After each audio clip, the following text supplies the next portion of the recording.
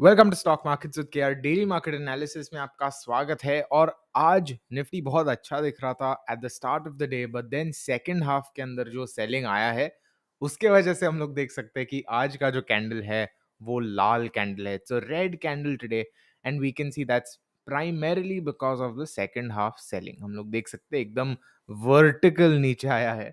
But intraday chart बाद में देखते हैं, पहले देखते हैं what is happening on the daily chart. So daily chart पर हम देख सकते हैं as of now it is a higher high and a higher low despite the selling. अभी भी जो लो कल का था वो होल्ड किया है, which is a good sign. अगर हम लोग आरएसआई को थोड़ा गौर से देखते हैं, if we look at RSI closely we can see RSI 40 के ऊपर जाने की ट्राई कर रहा था निफ्टी कल, बट आज रेजिस्टेंस ले लिया है वहां से, which is not a good sign. It basically shows की जो मोमेंटम है वो नहीं आ रही निफ्टी में। The bulls are unable to really pull Nifty higher. और आज obviously it was thanks to Reliance, Infosys and a couple of auto stocks. हम बाद में जैसा देखेंगे वैसा, बट रीजन रिगार्डलेस हम लोग देख सकते हैं कि Nifty is unable to catch momentum yet. अभी ऐसा नहीं है कि जस्ट बिकॉज अभी नहीं कैच किया तभी कभी नहीं कर पाएगा। There is a good chance that it can do it. In fact the very fact कि आज वो लो होल्ड करके रखा है अच्छी बात है, but there are a couple of bad things also. जैसे कि अगर हम लोग देखते हैं, मेरे हिसाब से फुटसी हाई से काफी नीचे गिर गया था। हम लोग देख सकते हैं फुटसी हाई से काफी नीचे गिरा है। This is the one day chart and we can see the high was about 7300, अभी 7260 के आसपास है, लो के आसपास ट्रेड कर रहा है। And there are multiple reasons for that. One reason possibly is because Germany may declare a full lockdown today. तो अगर वो होता है, नेचुरली सेंटिमेंट का इश्यू है।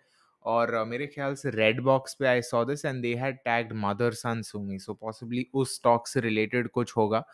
So again lot of things happening in the market, जिसकी वजह से अगर आप चार्ट पर कुछ देखते हो तो आपको लगेगा कि अच्छा नहीं ये ऐसा अच्छा सेटअप है, but in terms of news it might actually be something else. I just open up the news tab, you can check it out अगर आपको देखना है तो।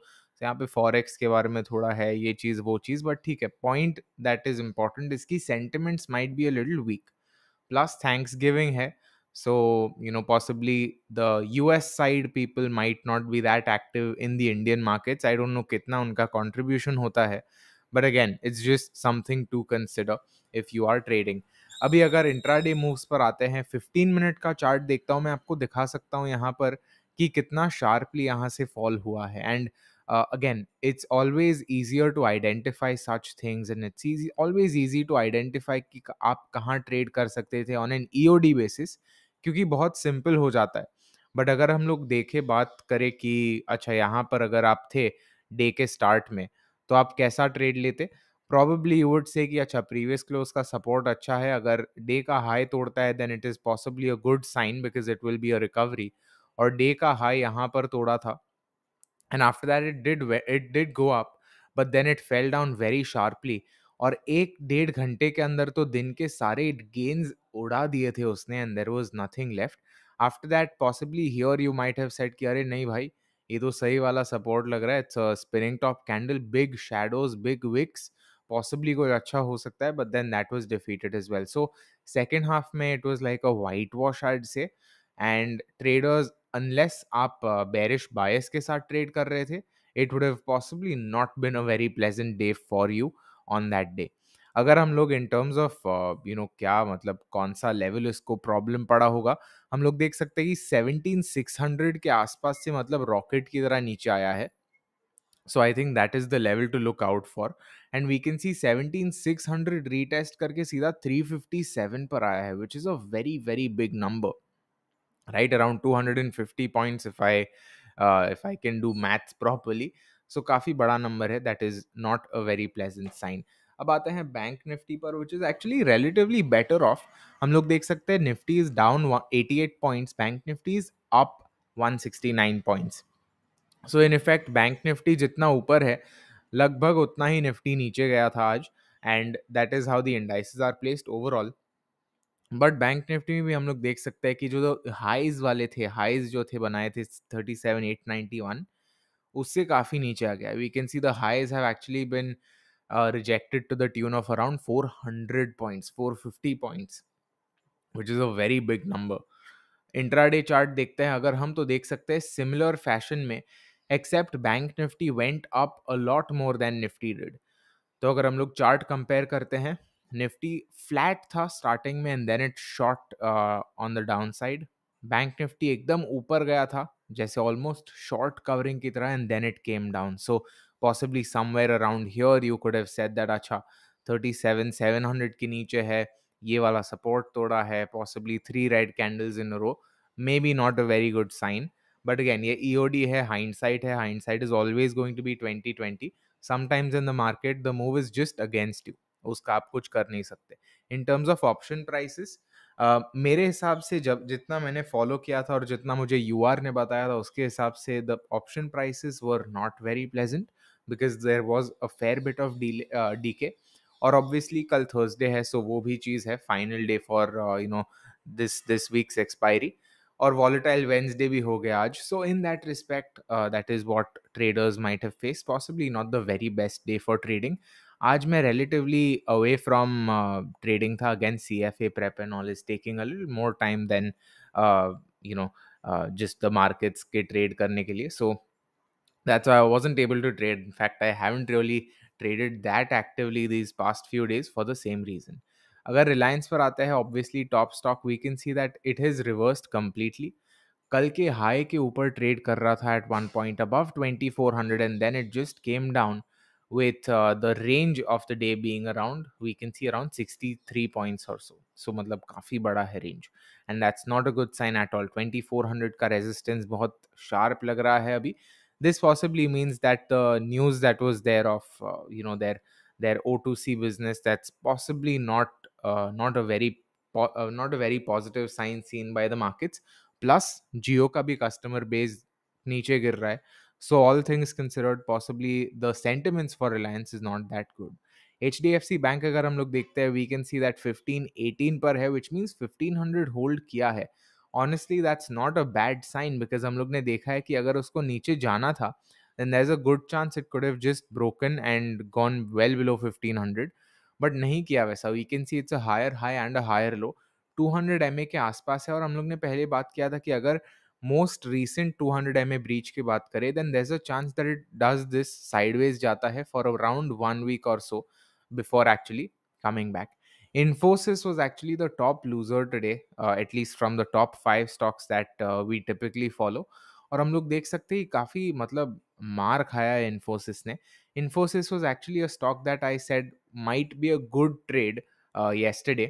मतलब आज शायद अच्छा ट्रेड हो सकता था क्योंकि 50 और 200 MA के 50 और 20 MA के आसपास ही था, but clearly that was broken. हम लोग देख सकते हैं अगर 15 मिनट का चार्ट देखें, 50 MA को तोड़ ही नहीं पाया था कल एंड ऑब्वियसली आज तो 20 MA का भी रेजिस्टेंस था. सो possibly that is one filter that you can have that. अच्छा अगर थोड़े शॉर्टर टाइम फ्रेम पर अगर ये बड़े मूविंग एवरेजेस तोड़ नहीं सकता, देन पॉसिबली जो बायस है वो ट्रेडर्स, शॉर्ट टर्म ट्रेडर्स का, that is not very good.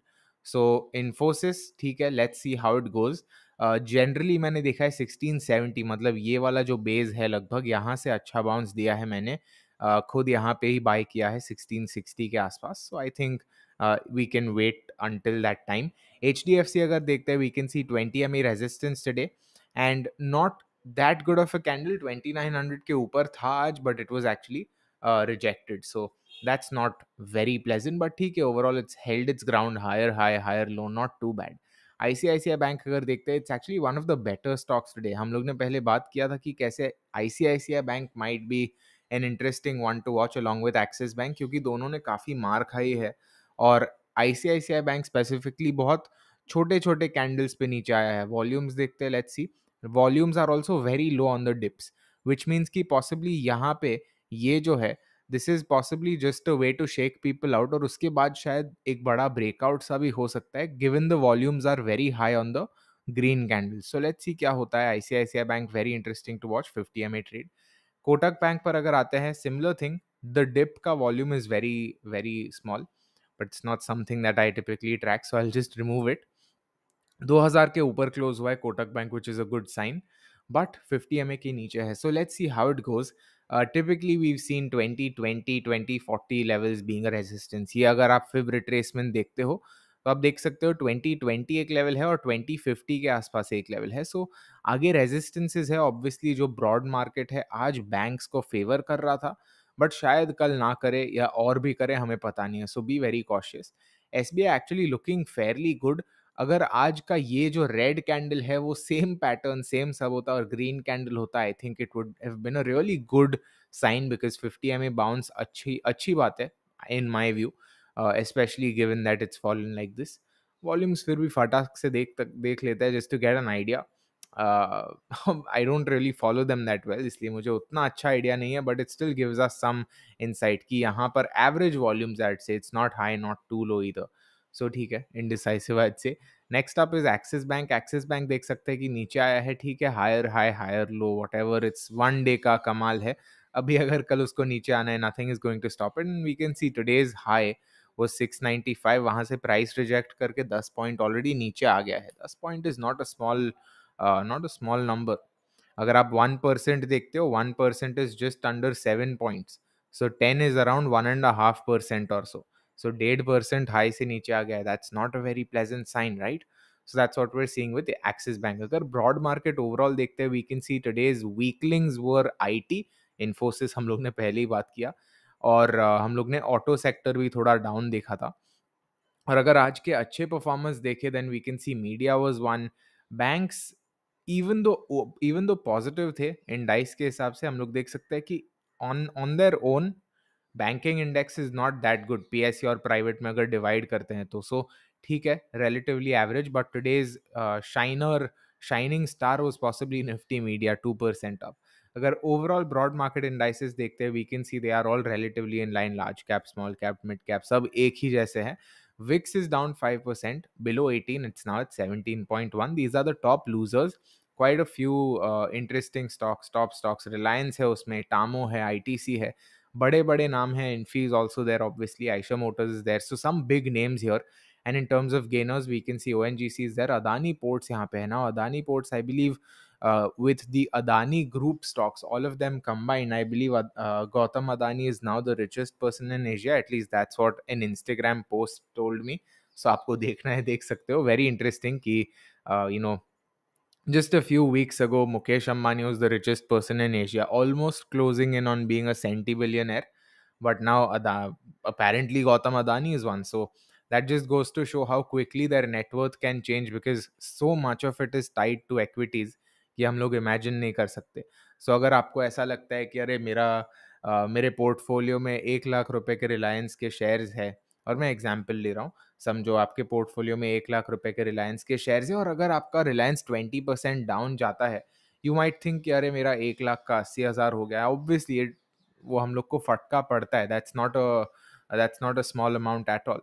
But these people who have most of their wealth tied up in these stocks, imagine वो लोग को कैसा लगता होगा. और वो लोग को कुछ ही नहीं लगता होगा, because they are so accustomed to it, plus they obviously have other assets, but most of their wealth is tied in to it. So possibly we need their kind of patience कि अच्छा नीचे आया, no problem, company में faith है, ये है वो है. Investors point of view, but still very interesting to observe nonetheless. Anyway, आपका व्यू क्या है? Very curious to here. My view I just shared. That's it for this one. C you in the next and happy trading.